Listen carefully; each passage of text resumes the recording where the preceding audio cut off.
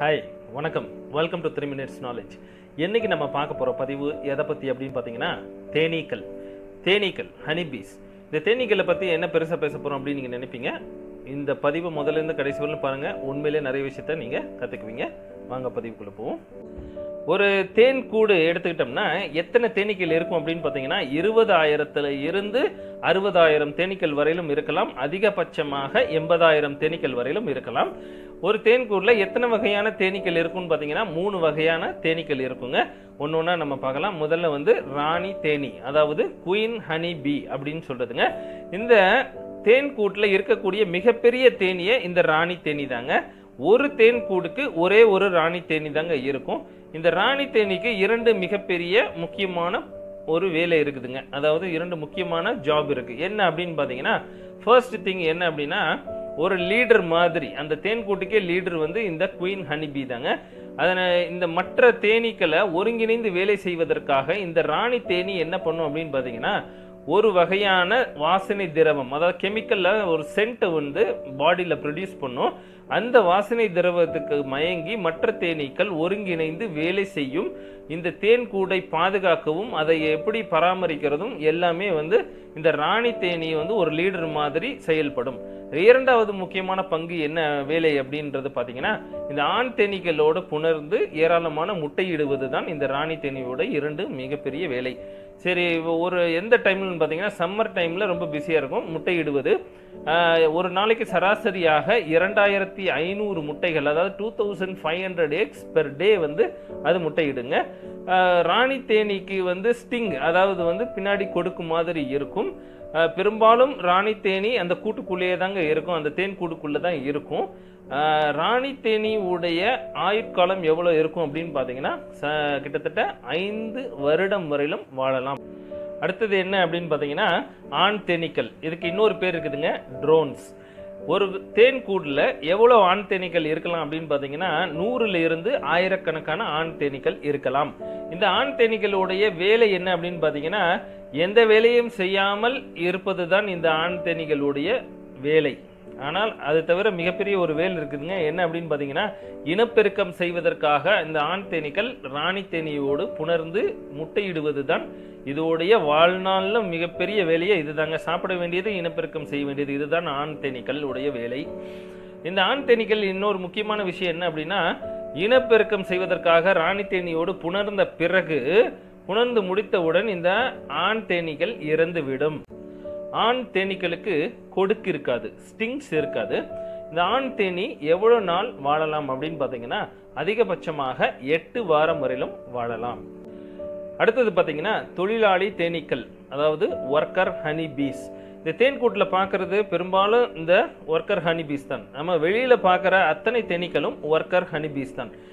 இந்த தேனீக்கள் எல்லாமே ஃபீமேல், ஆனால் ஒன்று கூட முட்டையிட முடியாது. இந்த வகையான தேனீக்கள் தான் எல்லா வேலைகளையும் செய்யும். என்னென்ன வேலைன்னு பார்த்தீங்கன்னா, இந்த கூட்டை கட்டுவதும் கூட்டை பராமரிப்பதும் அதை பாதுகாப்பதும் இந்த தொழிலாளி தேனீக்கள் தான். அது மட்டும் இல்லாமல் இந்த பூக்களில் உட்காந்து அதில் இருக்கிற தேனை எடுத்துட்டு இந்த கூட்டில் அந்த தேனை சேகரிப்பதும் இந்த தொழிலாளி தேனீக்கள் தான். அது மட்டும் அல்லாமல் இந்த ராணி தேனிக்கும் ஆண் தேனீக்களுக்கும் அது இந்த முட்டையிலிருந்து வரக்கூடிய லார்வா அத்தனைக்கும் உணவை வழங்குவதும் இந்த ஒர்க்கர் ஹனி பீஸ் தான். இந்த ஒர்க்கர் ஹனி பீஸுக்கு ஸ்டிங்ஸ் இருக்கு, அதாவது கொடுக்கு இருக்குதுங்க. எவ்வளோ நாள் வாழலாம் அப்படின்றது பார்த்தீங்கன்னா அதிகபட்சமாக 4 வாரங்கள் வாழலாம். இந்த தேனி தேனி கொட்டுது அப்படின்னு சொல்றாங்க பார்த்தீங்களா. அது இந்த தொழிலாளி தேனீக்கள் தான் வெளியில வரும்போது அது கொட்டுறது. கொட்டிச்சுன்னா என்ன ஆகும்னா, கொட்டின பிறகு அது அங்கிருந்து பறந்து போயிடுச்சு அப்படின்னா அது இறந்து விடும். எதுக்காக அப்படின்னு பார்த்தீங்கன்னா, இந்த ஸ்டிங், அதாவது கொடுக்கு இருக்கு பாருங்க, அது போய் கொட்டின உடனே என்ன ஆகும்னா தோலுக்குள்ள போயிடும். போனதுக்கப்புறம் அதை எடுக்க முடியாது, அது உடைச்சிட்டு தான் அது பறக்கும். அப்படி பறக்கும் போது என்ன ஆகும் அப்படின்னு பார்த்தீங்கன்னா, வயிற்று பகுதியினோட ஒரு பகுதியும் குடலின் ஒரு பகுதியும் அந்த கொடுக்கோடு அது மாட்டிவிடும். அதாவது அதை பிச்சுக்கிட்டு அதுதான் பறக்கும். அதனால அந்த தேனி இறந்து விடும். இவ்வளோ நம்ம வந்து கேட்டாச்சு. இப்போ எல்லாருக்கும் ஒரு டவுட் வரும், ஒரு தேன் கூடுல ஒரே ஒரு ராணி தேனி தான் இருக்கு, ஒரே ஒரு லீடர் தான் இருக்கு. இப்போ இந்த ராணி தேனி இறந்து விட்டால் என்ன செய்யும் அப்படின்ற ஒரு கேள்வி உங்க மனதுக்குள்ள தோணலாம்.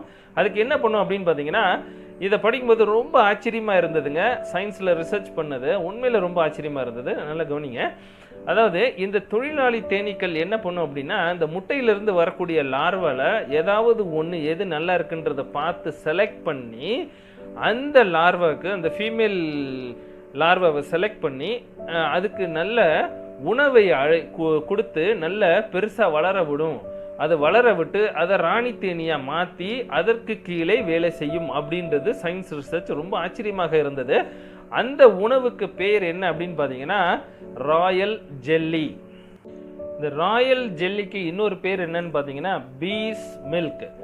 இது வெள்ளை நிறத்தில் இருக்குங்க. இது எங்கேருந்து வருது அப்படின்னு பார்த்தீங்கன்னா, தொழிலாளி தேனீக்கள்ல தலையில் ஒரு வகையான ஸ்பெஷல் கிளாண்ட் இருக்குதுங்க. அந்த கிளாண்ட்ல இருந்து ஒரு வகையான திரவம் ஒன்று சுரக்கும், அதுதான் ராயல் ஜெல்லி.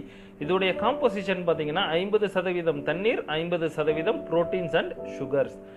இது எப்போ சுரக்கும் அப்படின்னு பார்த்தீங்கன்னா, ஒரு கூட்டில் இருக்கக்கூடிய ராணி தேனி ஏதோ ஒரு காரணத்தினால் இறந்து விடுகிறது என்றால் அடுத்த ராணி தேனீக்களை நிர்ணயம் செய்வது இந்த தொழிலாளி தேனீக்கள் தான். இந்த முட்டையிலிருந்து வரக்கூடிய ஃபீமேல் லார்வை எது நல்லா இருக்குதுன்றதை பார்த்து செலக்ட் பண்ணி அடுத்த ராணி தேனியாக வரக்கூடியது எதுன்னு பார்த்து இந்த தொழிலாளி தேனீக்கள் செலக்ட் பண்ணுதோ அந்த லார்வாக்கு கொடுக்கக்கூடிய உணவு தான் இந்த ராயல் ஜெல்லி. அந்த உணவை தின்று வளரும் இந்த குட்டி தான் அடுத்த ராணி தேனியாக வரும். அதன் கீழ் இந்த தொழிலாளி தேனீக்கள் வேலை செய்யும். இப்படி இந்த சுழற்சி தொடர்ந்து கொண்டே இருக்கும் அப்படின்றத சொல்லி இந்த பதிவு உங்களுக்கு ஒரு பயனுள்ளதாக இருக்கும். நிறைய விஷயத்தை கத்திருப்பீங்க அப்படின்னு நினைக்கிறேன் நான். மற்றும் இன்னொரு வீடியோவில் சந்திக்கும் வரை உங்களை இந்த விடைபெறுகிறேன். நன்றி.